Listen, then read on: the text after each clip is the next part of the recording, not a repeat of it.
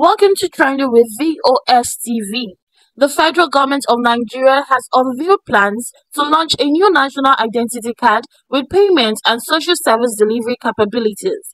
The National Identity Management Commission disclosed this in a statement on its X handle on Saturday, April 6, 2024.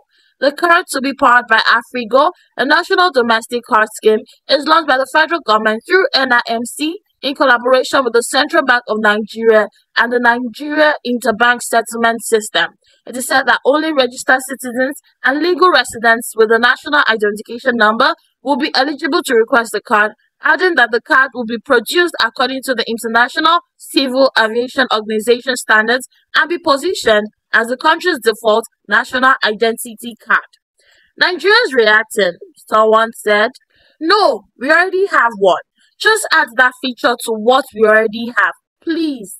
Another person said, "Another opportunity to stress the masses while the ministry in charge loots the money. Soon you will hear how many billions used in printing cards. Misplaced priorities. This government should let us breathe. Don't suffocate us." Another person said, "You people should rest. Waiting happen. This shows incompetence. We have BVN, NIN, voters card, driver's license, international passport. Yet you no fit identify who be who."